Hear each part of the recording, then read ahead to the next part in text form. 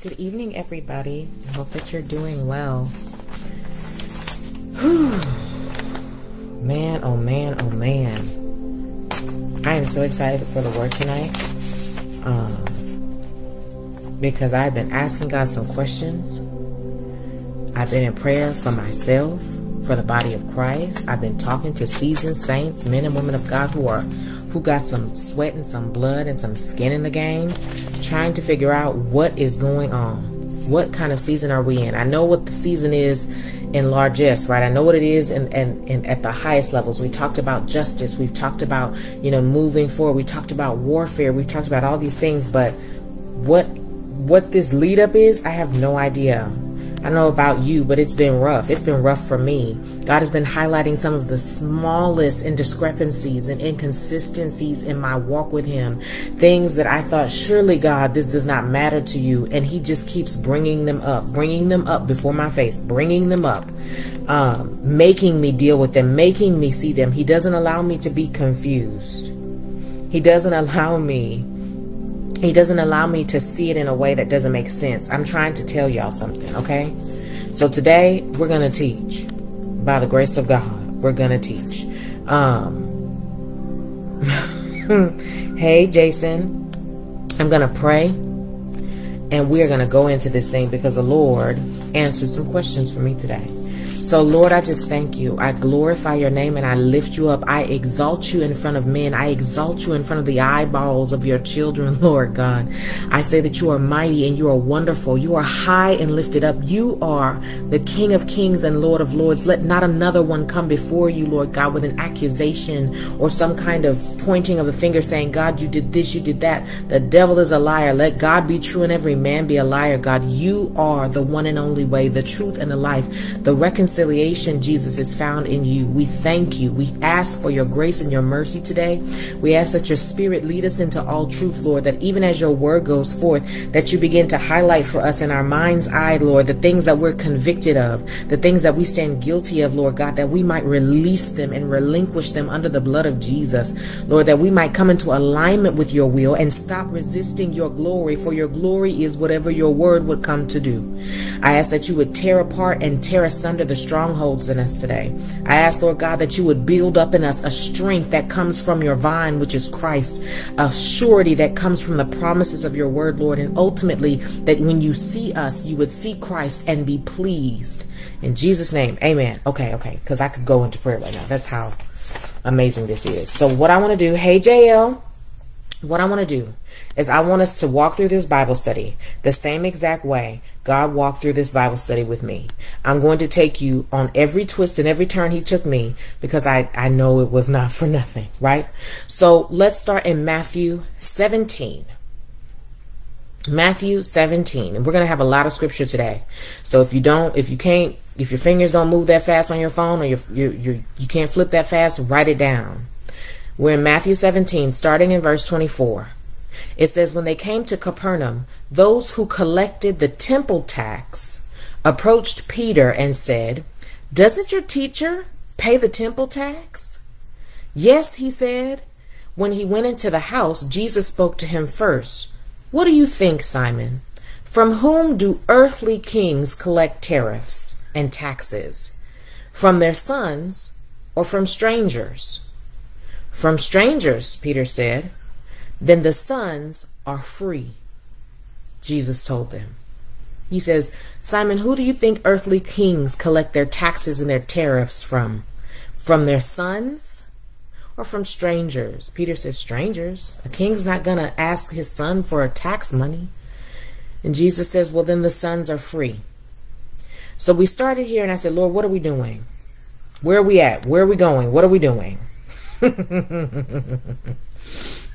And so I started asking questions. If you ever want to know what to do in a Bible study, ask questions. Ask the Holy Spirit questions. You don't need no degree to read this book. Ask the Holy Spirit questions. I said, okay, we're in Capernaum and they're asking for a temple tax. What's a temple tax? What's that? The temple tax is called the census tax and it's found in Exodus 30. Can we get a foundation set? Let's do it.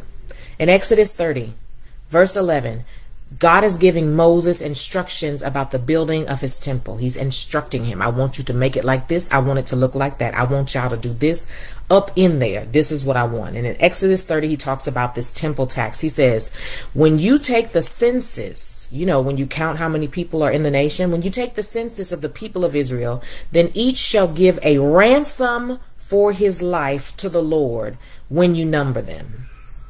Each one needs to give a ransom for his life to the Lord when you number them, that there would be no plague among them when you number them. Each one who is numbered in the census shall give this, half a shekel.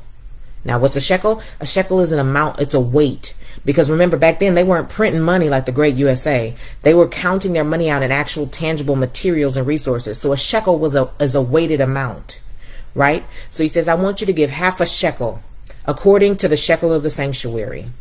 Half a shekel as an offering to the Lord. I like saying shekel. Everyone who is numbered in the census from 20 years old and up shall give the Lord's offering. The rich shall give no more, and the poor shall not give less than the half shekel when you give the Lord's offering to make atonement for your lives. You shall take the atonement money from the people of Israel and shall give it in service to the tent of meeting. So this is going to help with the cost to run the sanctuary. You know, keep the lights on, keep the air running, right? He says that it may bring the people of Israel, to remembrance before the Lord, so as to make atonement for your lives. So as to make atonement for your lives. Amen. Now, there are two words that stick out in this scripture. Two words that stick out. Atonement and ransom. Ransom and atonement. The Lord says, I want you to get this money from these people. Now, 2 shekels is not a lot. A half a shekel is not a lot. A half a shekel would have bought you 2 sheep. A half a shekel is not a lot of money. And notice that the Lord is not compromising on this. He doesn't say, if you're, usually in some of these Old Testament instructions, he'll say, if you don't have enough money, you can borrow this from somebody else. Or if you don't have enough, you can use this instead. Not so with this. He says, if you're richer than this, don't think you're doing big bad things by giving more. And if you're poor, you better find you a half a shekel. Everybody's giving a half of a shekel. I really like to say shekel, right? He says this tax is your ransom that you paid to the Lord. Now, I don't know if you've watched any, I don't know why it keeps doing this. I don't know if you've watched any, like CSI or, you know, any kind of, what do you call it? CSI or any of those little detective shows. You probably haven't heard the word ransom in a while. The word ransom is a sum of money or another payment that is demanded or paid for the release of a prisoner. So the Lord says, y'all need to give me some ransom money. You're prisoners, and I need you to pay me ransom. Every time somebody comes of age, I need ransom money. Pay me. Now, y'all, can I be up front? When I read this, I said, why is the Lord asking for ransom money from his people? Why is the Lord asking the people to pay him money as if he's the person that's holding them captive? We know we're held captive by sin. Oh gosh. So why is the Lord asking for ransom money? Again, remember, real Bible studies, you want to learn? Ask questions. Put that in the back of your head. Why is the Lord asking for ransom money? Ransom money is what you pay to get free. That's what you pay to get free, right? The other word that we heard there was atonement. Atonement is a reparation for wrong or injury. I'm a word girl, so we're going to have to break that down some more. So a ransom is what you pay somebody to get free. I got your kid held ransom. Give me $35,000 in ransom money and I will set them free. You pay the kidnapper money to set the people free. Atonement, because remember he says when you give him this ransom money, it's to make atonement for your life. That word atonement means a reparation for what's wrong. A reparation just means to make amends for something that you've done that's wrong. So this is how you make amends. I'll give you an example, right? I know y'all know what I'm talking about, but I'll give you an example. To make amends says, oh, you know what? My husband, I was so rude to him the other night. I was so rude and I shouldn't have done that. I was wrong. I'm going to cook his favorite meal. That's making amends. That's a reparation. When we talk about black people, they say they want reparations. Y'all did us so wrong. We want you to make amends with dollars and cents. Okay? That's what this scripture in Exodus is talking about. So if we go back to our beginning scripture where it says that the people in Capernaum were coming to Jesus and Peter saying, don't y'all pay the ransom? Aren't y'all going to pay the temple tax? And Jesus asked Peter a very telling question. He says, who pays taxes to the king? Do the sons pay taxes to the king? Or do the foreigners, the people who are passing through, the people who aren't of any family relation, who pays taxes to a king? Peter says, well, obviously the foreigner's not his family. Then Jesus says, then the sons are free. Now, on the surface level, Jesus is saying, I don't need to be paying anybody taxes. I'm the Son of God. Why does the Son of God need to pay taxes to God? Why does the Son of God need to pay ransom to God? Right? Because here's the theme in Matthew 16:17 as we're running up to this point. The theme is, it is being revealed that Christ is the Son of God. You know, we first see this, right? When we see Peter, when Jesus asked the disciples, who do you think I am? Who do they say I am? Some say you're a prophet. Some say you're Elijah. And then Jesus says, well, who do you say that I am? And in Matthew 16, verse 16, it says, Simon Peter answered, you are the Messiah, the Son of the living God. You're the Son of God. Remember, Jesus' favorite title was Son of Man. Son of God is a curveball, right? So he says, you're the Messiah, the Son of the living God. Jesus says, you're blessed because flesh and blood didn't reveal that to you. It was my Father in heaven, right? Then we go on a little bit further at the beginning of Matthew 17, where our scripture is found. There's this transfiguration that happens where Jesus changes. He goes to the top of a mountain with 3 of his disciples and he puts on a little bit of his glory. And out of the clouds, God says to them, this is my beloved Son with whom I am well pleased. Listen to him. So what Jesus has been doing is revealing the fact that he's the Son of God. That's what he's been doing. Jesus has been revealing that he's the Son of God. So when he gets to this part where they're asking for money, they say, who? He says, who should be paying God money? Foreigners or sons? And Peter says, not the sons. And God says, and Jesus says, well, the sons are free. And Jason, it looks like, who is that? That's Jesus. Jesus is the tax collector. He collected our taxes on the cross. Come on. My Lord is a G. You are not lying.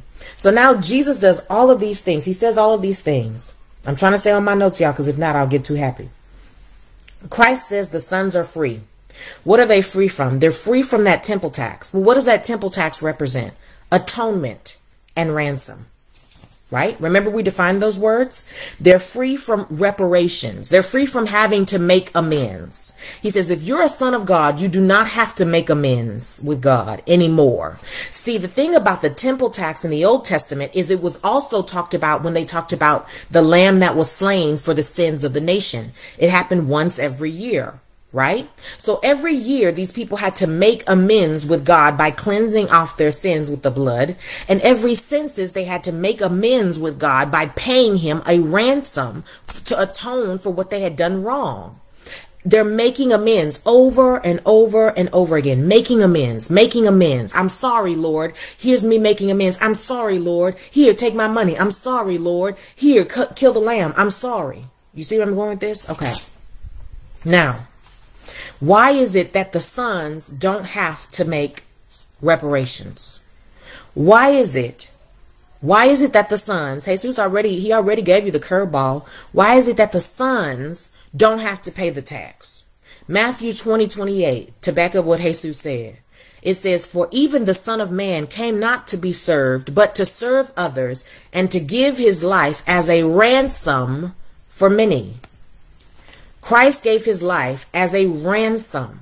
Christ paid God, not Satan. I'm going to prove it. Jesus paid God what was owed to let the prisoners free. Jesus paid God what was owed to set the prisoners free. I know it sounds backwards because it sounded backwards to me when I read it, but I promise you we're going to look it out. We're going to search it out. It is because of Christ giving up his life. It is a life for a life. That's the ransom. I gave a life, let free the life. right? It's because of this that we are made free. John chapter 1 verse 12 says, but to all who did receive him being Christ, but to all who did receive him, who believed in his name, he gave them the right to become children of God. He gave them the right to become children of God. When you put your trust in Christ and you believe in his name, which is the name that covers you, when you put your belief in him, his life becomes the payment for your ransom, because you were being held captive. But he comes and he gives his life as ransom from you. I'm not talking about cleansing you of your sins. You can be free and unclean. Oh yeah, you can definitely be free and unclean. Jesus' giving of his life, the breaking of the bread, was so that you might be free from your bondage. Free, right? This is how we know Christ foreshadowed this, because I know I'm going through a lot of scripture and I pray you're keeping up, right? But the Old Testament and the New Testament work hand in hand. Come on, Pastor. He says the wages of sin is death. That's it. The wages of sin is death. So we're looking in the New Testament where Jesus is talking about, I've paid this ransom. The sons of God are free. The sons are free from having to pay the ransom.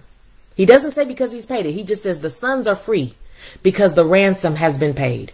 Who paid it? Christ. He said, I gave my life as a ransom for many. And if you believe in my name, you will receive that ransom. Why does this thing keep doing that? Sorry, y'all. It's so frustrating. Sorry. He says, if you receive my name, you will receive this ransom. So you don't have to worry about paying it. We see this foreshadowing in the Old Testament, painting a shadow of Christ. Because can I tell you what Moses, this thing has to stop. Can I tell you what Moses had to do? Come on now. Can I tell you what Moses had to do with that money? The money that they collected from, remember, it was for the service of the temple. The first time they took it up, that money was used as the base or the foundation for the temple and the veil. Now, I know I'm real Old Testament, y'all. But when I say the silver used for the ransom was used as the base for the sanctuary, in Moses' time, the temple was made out of cloths and poles, and it was a tent. It was called the tent of meeting, right? This wasn't no big old grand thing like Solomon. They were walking around in the wilderness, right? So we have this tabernacle, and this tabernacle has all these pillars that hold up all these different cloths to make it into like an enclosed space.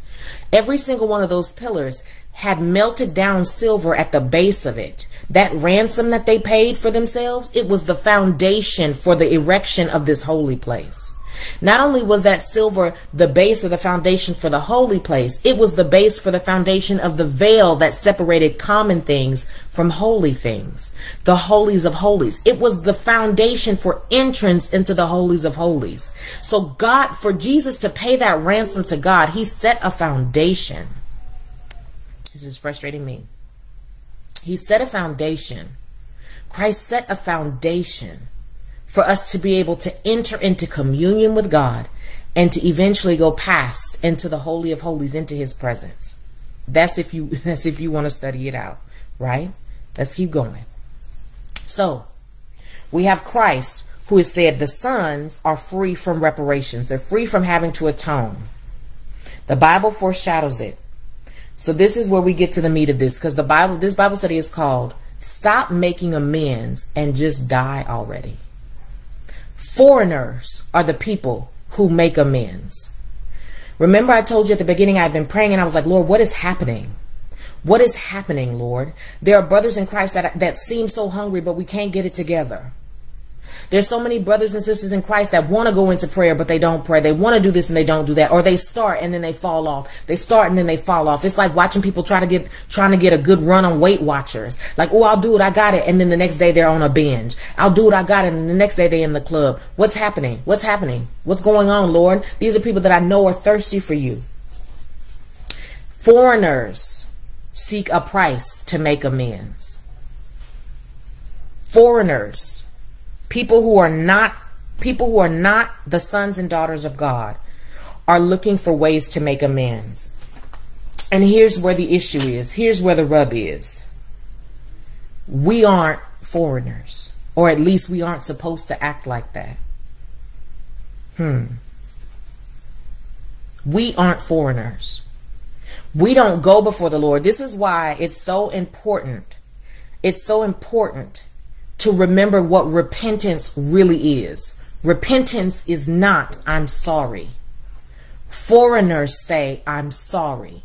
People who are Gentiles, uncovered, the uncovered of Christ, make amends with God. They say things like, oh, it was so bad that I stole that. I should volunteer for 10 hours. And they make amends. They say, oh man, I was so rude to Kathy. I know what I'll do. I'll bake her a cake. They make amends. They give reparations. They say, what price can I pay to atone for the wrong that I've done? Come on, thing. What price can I pay to atone for the wrong that I've done? What price? That's what foreigners say.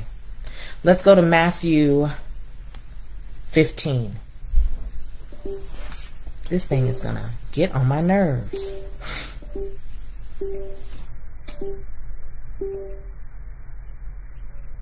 Matthew 15, verse 8. It says, Jesus is talking about the Pharisees. He says, this people honors me with their lips, but their heart is far from me. They worship me in vain, teaching as doctrines human commands. That's Matthew 15, 8 and 9.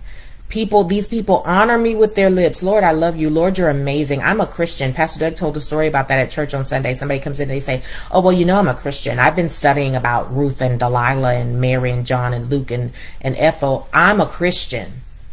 I just love that guy, Jesus.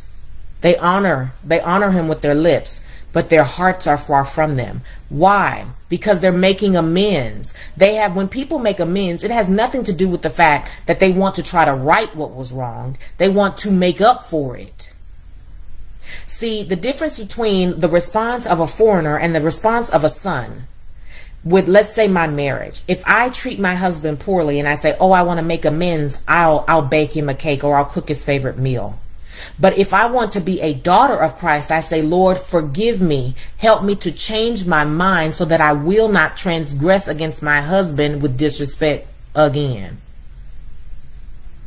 Sons and daughters are interested in the heart of God, not making amends. And so what we're seeing in the body of Christ are people who don't realize that their identity is as a daughter or a son. Therefore, they are acting out as a foreigner instead of a son.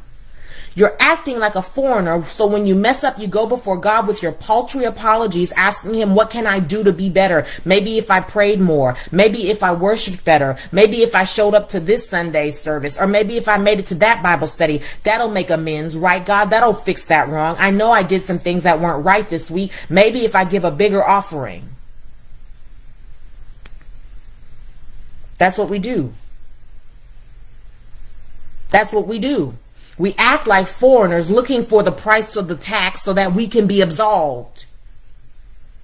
We act like foreigners. We act like people who have no relationship with God, looking for what can we give you so that you'll look at me pleasantly. I know I shouldn't have did it, so what do you want from me? What is the price? What's the price, God? Think about it in Matthew when Jesus says there are going to be people who stand before him and they say, didn't we cast out demons in your name? Didn't we prophesy in your name? Didn't we preach in your name? And he says, depart from me. I never knew you, you lawbreakers, you people who don't keep the commands of God. I never knew you. Why? Because they thought, well, I'm sure you know what? I'm going to lay hands on this person and pray and prophesy. And that surely that will wipe the slate clean. Surely. False. Wrong. That's for foreigners. That's for foreigners. So what do sons do? First of all, sons follow the example of Christ and they die to their will. Think about the Garden of Gethsemane. Think about the Garden of Gethsemane. In the Garden of Gethsemane, Jesus is about to go. He knows he's about to start this walk to Calvary. And he knows it's going to be horrible. He knows it's going to be the most insane amount of pain and trial and tribulation that anybody's ever been through. He knows. He gets on his knees and he tells his friends to pray. His disciples, his friends. He says, pray, y'all. Pray, pray, pray, pray, y'all. Somebody pray. Right? And when he's sitting there praying, he says, Lord, if it be your will, let this cup pass from me. Nevertheless, not my will, your will be done. In that moment, Christ dies to his will.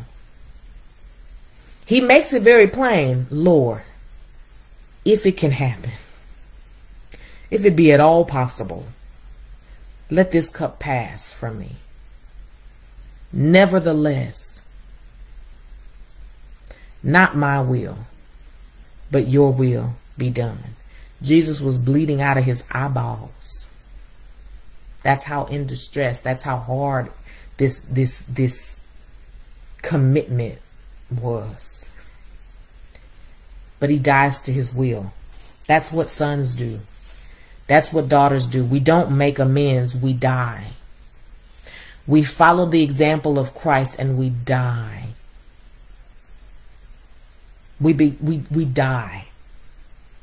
And I mean, there's really nothing else to do. When we die to our will and we die to our flesh and our desires, we become a living sacrifice. I want to look at Galatians 2. Galatians 2, starting in verse 19. Paul says this, for when I tried to keep the law, it condemned me. So I died to the law. I stopped trying to meet all its requirements so that I might live for God. I stopped trying to pay this tax. I stopped trying to look for ways to make myself right. And I just lived for God. How did I do that? Well, verse 20 says, my old self was crucified with Christ. It was no longer I who lived, but Christ who lived in me. So I live in this earthly body by trusting in the Son of God who loved me and gave himself for me. That's how I became. Yes, Jason, we die to ourselves, deny ourselves daily. That's how I became a daughter. That's how Paul became a son. He said, I stopped trying to look for ways to appease God. I stopped trying to look for ways to amend what I had done wrong. And I just allowed God to live in me by killing my flesh and letting Christ live by putting my trust in him. Now, this is it's like a negative, right? It's hard to understand sometimes what actually this is saying or how you actually live this out. Because when you say things like you don't have to follow any kind of law, people say, oh, you're godless, you're lawless. Jesus says he's going to rebuke the lawless. But if you die, something in you has to live. Something in you is going to live through your thoughts, through your actions, through your decisions, through the way that you communicate with others. Something is going to be living. Either it's going to be your desires or God. When you give your life to God, he says he works within you his desire and his will to do what is pleasing to him. So the desire and the will to do what is pleasing to God, he works it in you. It's there. But you have to decide who's going to show up in this body that you have on. Who's going to be the one that responds? Who's going to be the one that spits their hand out to give strength? Who is showing up today? Is it your flesh, which is only concerned about the here, now, and today? Or is it your spirit, which lives through Christ and gives reverence to God and obeys what he puts in you to do? Jason said in Romans 6:5, for if we have been planted together in the likeness of his death, we shall also be in the likeness of his resurrection. Amen. We have to choose. Now, remember, I told you there's one question that we've left unanswered. It's in the back. Remember, we stored it back here. That question was, why are people paying a ransom to God as if God is the one that kidnapped them? Doesn't sound like God. Let's go to Romans 11. And the Holy Spirit is going to tie this up like a bow. Romans 11, let's start in verse 29. Paul says, for God's gifts, I'm going to read this so slow because I need y'all to see. I need y'all to hear this. For God's gifts and his call can never be withdrawn.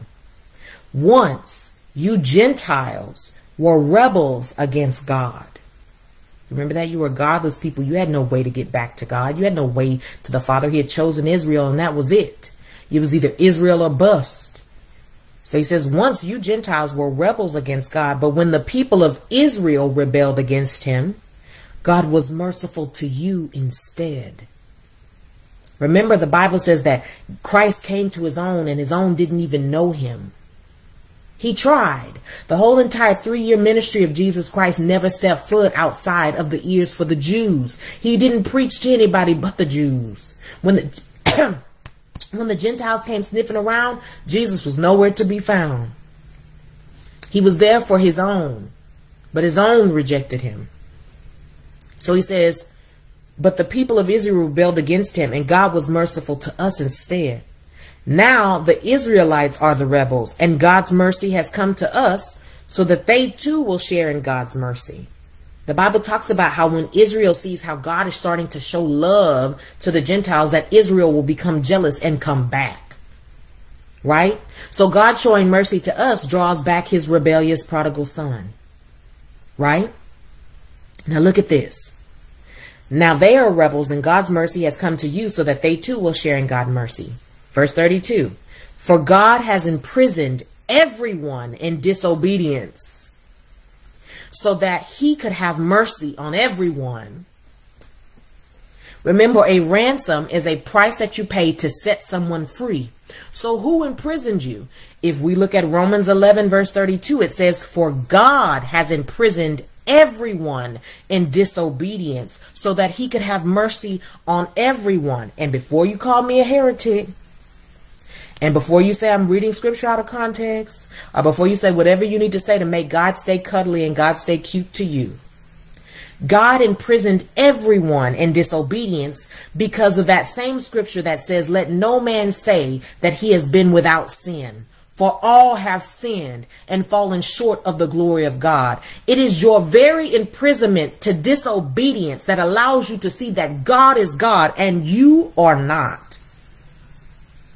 So God allowed us to be imprisoned in disobedience so that we would know. Come on, thing. Come on back. Come on.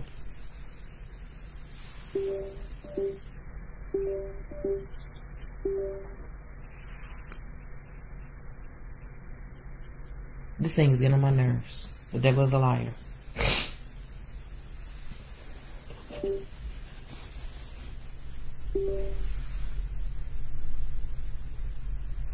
There we go. God chained us up in disobedience so that we might come to know for ourselves his mercy. If Eve is guilty of anything in the Old Testament in Genesis by eating that apple, it was not knowing God for herself. She was deceived about who God was. She was deceived by Satan into thinking that God was not who he presented himself to be. Thank you, Pastor Doug, because the devil thinks I'm not playing. I'm not going nowhere. She was deceived. The Bible says that Adam sinned, but Eve was deceived.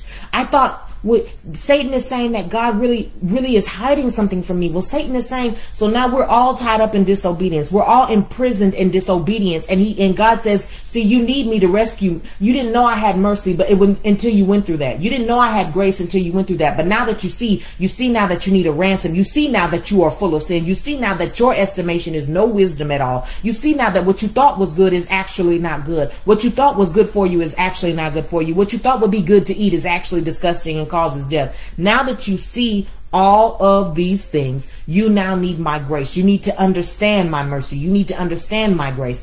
All of us, there's some of us that really wish that we could live and die and be robots and just serve God and be done with it. I'm one of them. I don't want all these choices, Lord, but it's in these choices. It's in these struggles. It's in the battles that God has already foresaw to see that they are necessary. It's in all of these things that I come to know God better. There were seasons where I shook my hand at God and I said, you're a liar. You lied to me.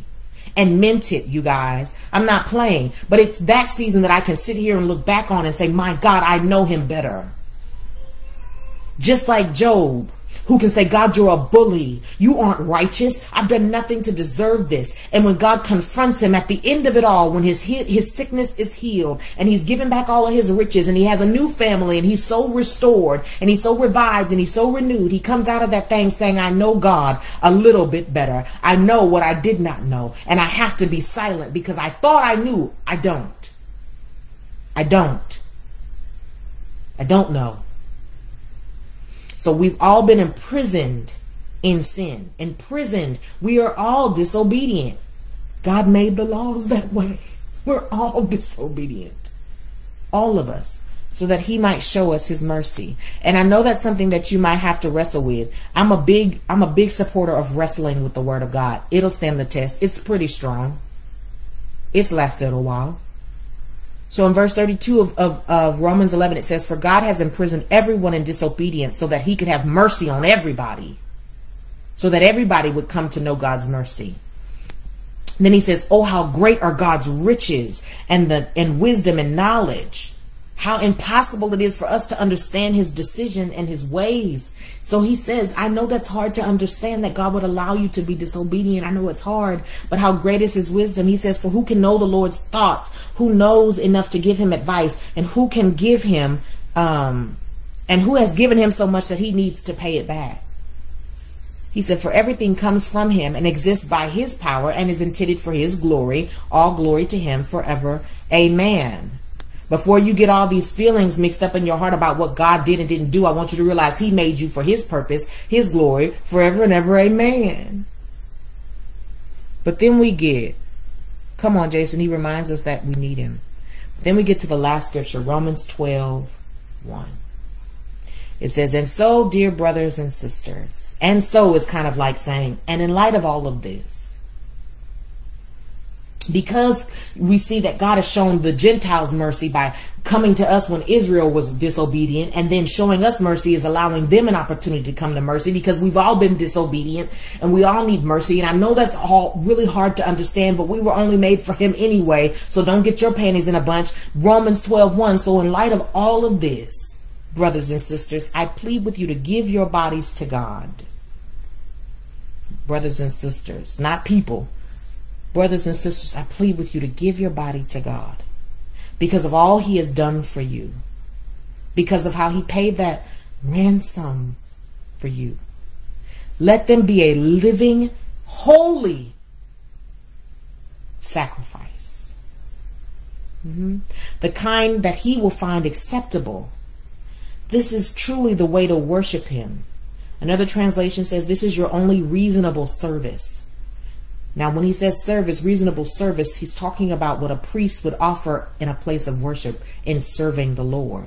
Your only reasonable way to operate in this temple, to operate in this holy place that Jesus has revealed for you, is to come as a living sacrifice, because the altar where the sacrifice is offered is in the presence of God. So when you're coming here, now that you've been given access, I want you to come as a holy living sacrifice. He said, don't copy the behavior and the customs of this world, but let God transform you into a new person by changing the way you think. Repentance. Changing the way you think. Allow God to transform you into a new person by changing the way you think. Then you will learn to know God's will for you, which is good and pleasing and perfect. If you will allow God to change the way you think, if you will allow God to birth repentance in you, not offense, change the way you think, not aggression, not unforgiveness, not bitterness, not entitlement. That's the way the world thinks. The world says, if you don't say it to me slick, then you owe me an apology. That's the way the world thinks. Allow God to make you repentant. Can I just say this and just be done with it? Because ain't nobody coming to my house. At the end of the day, if somebody says something to me, if my husband says, that's why I'm so sick and tired of coming here, because you act like you can't clean nothing. And I'm more offended about the way he said it than the fact that what he said is true. That's a problem. I'm more focused on how you stepped on my flesh's toe than how you just gave me constructive criticism about the way that I live. I'm so busy avoiding being convicted that I'm willing to have an offense with you so that I don't get convicted. The devil is a liar. That's not how that's going to go. Offer yourselves as a living sacrifice, holy and acceptable to the Lord, because you're a priest that has been set free, that can freely offer service. And this altar where he receives our sacrifices, it's in a holy place. So give it to him like that. Allow him to make your mind change. Allow him to birth repentance in you. It's the Holy Spirit that pricks your heart, that even starts the conversation of repentance. In Acts 2, when Peter goes forth under the Holy Spirit preaching the first Holy Spirit-filled sermon outside of Jesus, he gives this sermon. The Bible says, and the men and women's hearts were pricked. And they said, what do we do? And the response was, repent. Change the way you think and be separated. Come out of this perverse generation. The way they think is crooked. The way they think is leaning. The way they think is not God. So come out. How do I come out? Maybe my skirt needs to be longer. How do I come out? Maybe take out that red lipstick, girl. Be ye separated. Change the way you think. Where they get offended, you should be meek. Do you know what meekness is? Meekness is when you're ready to be corrected. That's what being meek is. Meek is not just this whole low, humble, I'm dirt position. Meekness says, I'm correcting you in meekness because I might be guilty of this myself. I'm ready for you to not maybe receive it so well. And I'm okay with that. I'm humble about it. That's meekness. So help me, Holy Ghost, because we're done. That's the last scripture. I know it was like 18 scriptures, but that's all right. Jesus says to Peter, you don't have to worry about making amends with God. You don't have to worry about paying that tax. You don't have to worry about making amends with God. The sons are free. Christ, giving his life for us, paid the ransom that God had on your head in disobedience so that you might have an opportunity to receive mercy, so that you might be among the many who can say, I know God. I know him. Jesus, when he prays his priestly prayer in John 17, he says that they might know you. I know him. Because of the ransom that Christ paid for me, I'm free. And I follow after his footsteps by dying to my flesh, that he might live in me, that the works done in me might be Christ. And when God sees my works, he'll say, that is my son in whom I'm well pleased. And then I can be like Paul and say, follow after me as I follow after Christ, because I'm dead and it's Christ living in me. Then I can say to live is Christ. And to die is gain. To die is reward. And then I can say that. The message today for everybody in the body of Christ that would hear it. Stop trying to make amends with God. Stop. That's why you keep getting off track. You keep getting off track. You keep falling off the horse.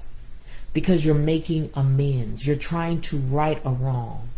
The only way to right your wrong is to change your mind and allow your heart to be renewed by the Spirit of God. That is the only way.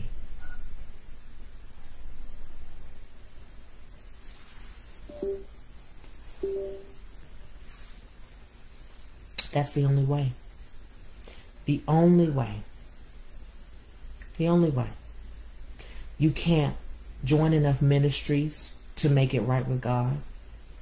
You can't pray for enough people to make it right with God. You can't shout loud enough to make it right with God. You can't cry enough tears at the altar to make it right with God. There is no other way to make amends with God except allow Jesus to pay that ransom. Allow Jesus to make amends with God on your behalf once and for all. Then follow his footsteps and die. And allow Christ to live within you. Because he is the one that God is pleased with. He is the blood that was appropriate for the shedding for the sacrifice. It's God. That's it. It's Jesus and God. That's it. We are made in his image. Let us follow after his footsteps.